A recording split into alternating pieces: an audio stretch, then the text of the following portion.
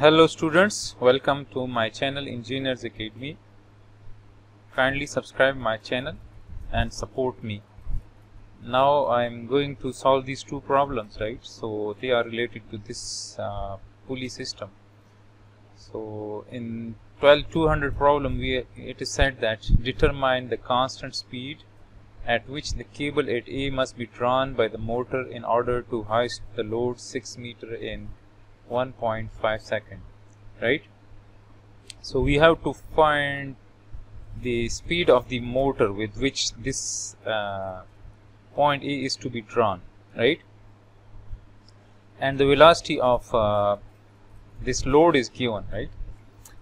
We are given that the load in order to hoist the load 6 meter in 1.5 seconds, right?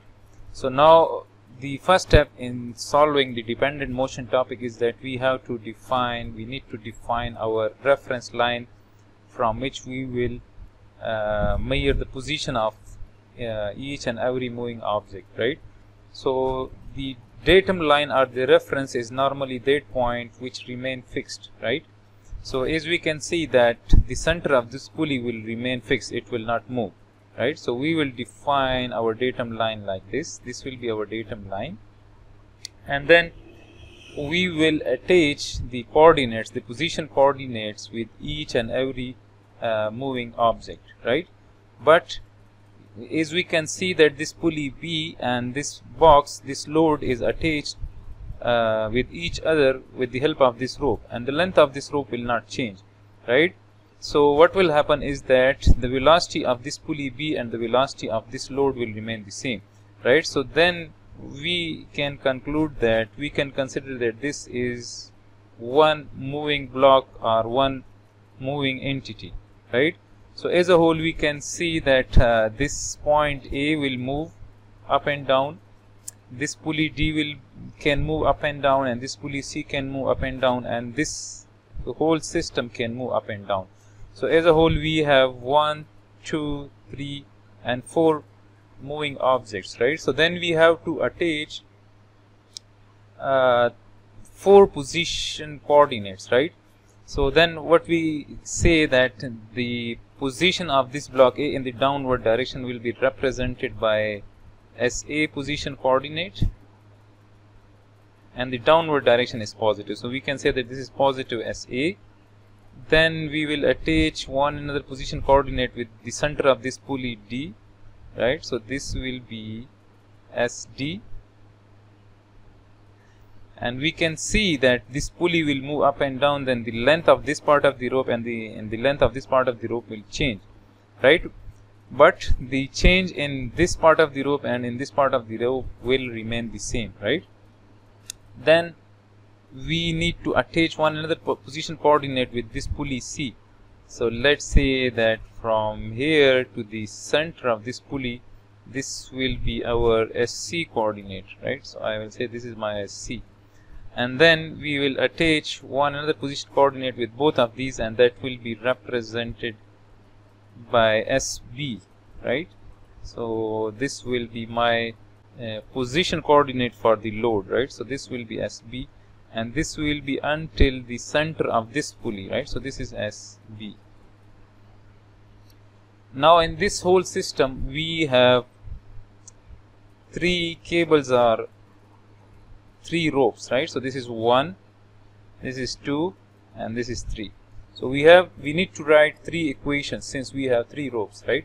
So I will write equation for the rope 1, right? So this one is, let's say, represented by rope 1 or cable 1. So I will write cable 1. So we have to write the equation for the length of the rope. So I need to remove this, right? Since we are observing the position of this point A, right?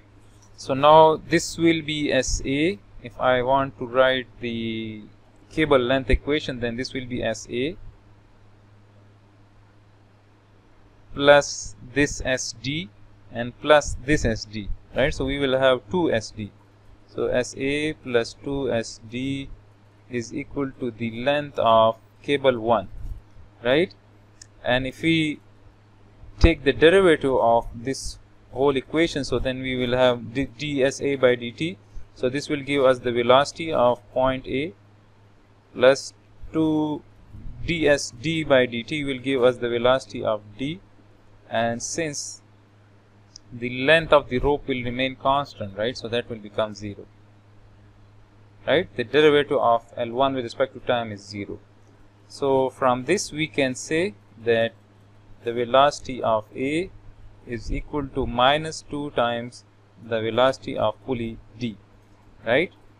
Then we will write one another equation for the length of cable 2. So from here until here, this is cable 2, right. We'll write that this will be this length, this part of the length will be SC minus SD. So I will write SC minus SD plus this length, which is SC, right. So SC minus SD plus SC will be equal to the length of cable 2.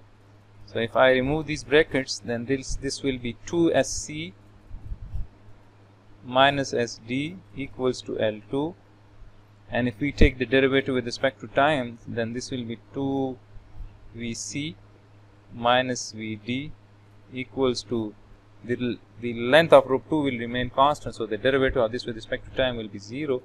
So from this we can write that VD is equal to 2VC, right. And similarly we need to write one another equation for the third cable, for the length of the third cable, which is cable 3, right. So this one is cable 3, right. So then this length will be equal to SB minus SC. So I will write SB minus SC plus this length, so this whole length is SB, so plus SB, and this will be equal to the length of cable 3.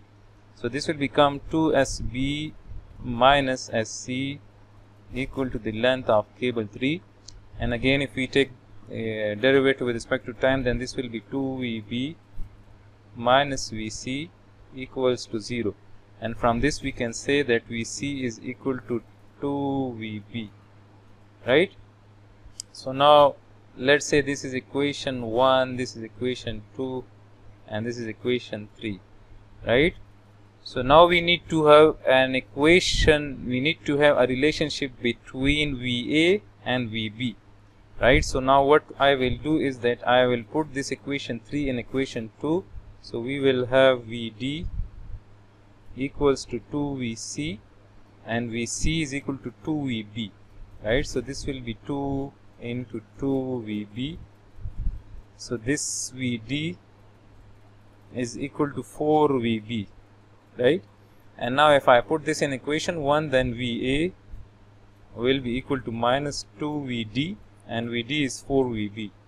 So this is 4VB.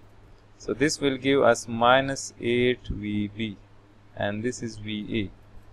Now we need to find this VA if the load is hoisted 6 meter in 1.5 second, right. So this means that the motion of the load is in the opposite direction of this SB, and this is the positive direction of SB is downward, right.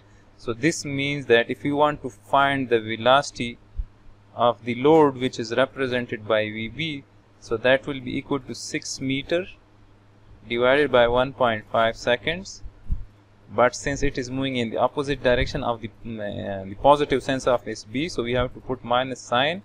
So this will be minus 6 divided by 1.5 meter per second, and this will give us minus 4 meter per second. So this is VB. So now we know VB, we need to find VA. So VA is equal to minus 8 and VB is minus 4. So this will give us plus 32 meter per second. So this is VA. So now what does this mean? That if VB is hoisted or moved in the upward direction with a velocity of 4 meter per second, then we need to pull the rope, the point A, in the downward direction with a velocity of 32 meter per second, right. So this is the answer of this problem, right? Now for this problem 12201, it is said that starting from rest, the cable can be wound onto the drum of the motor at a rate of VA. We are given this VA in terms of time, where T is in second. It is said that determine the time needed to lift the load 7 meter. So now we are required to find the time required to move the load 7 meters in the upward direction, and we are given VA in terms of the time. This equation is the important equation, right? So now we can write that VA is equal to minus 8 VB, and now we are given that VA is equal to 3T square, right? So I will write this is 3T square minus 8 VB, right? And we are required to determine the time needed to lift the load 7 meters, right?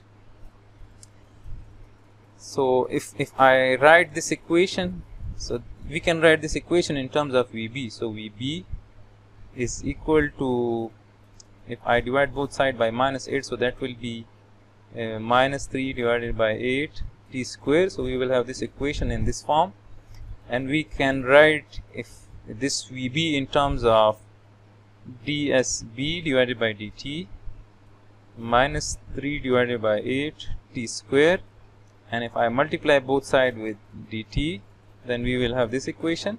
And now if I integrate this, this is constant, so if we integrate this, and we are given that this SB is the position coordinate of the load, and it is said that determine the time needed to lift the load 7 meters, right? So then this means that we need to move this load in the upward direction, and the upward direction is the negative sense, right?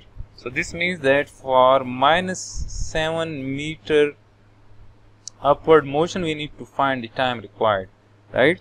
So now we need to integrate this from 0 to minus 7 meters, right? And then we need to integrate this from 0 to t.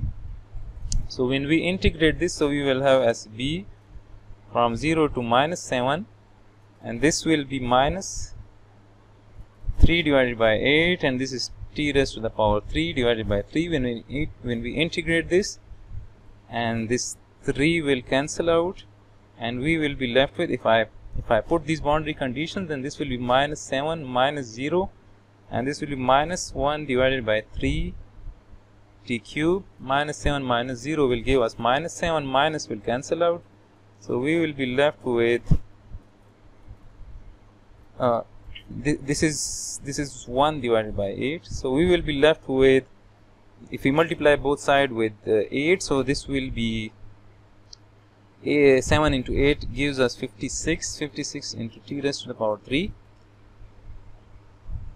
And now if I take this cube root of 56, so that gives me 3.826 seconds, right? So this t is equal to 3.826 seconds.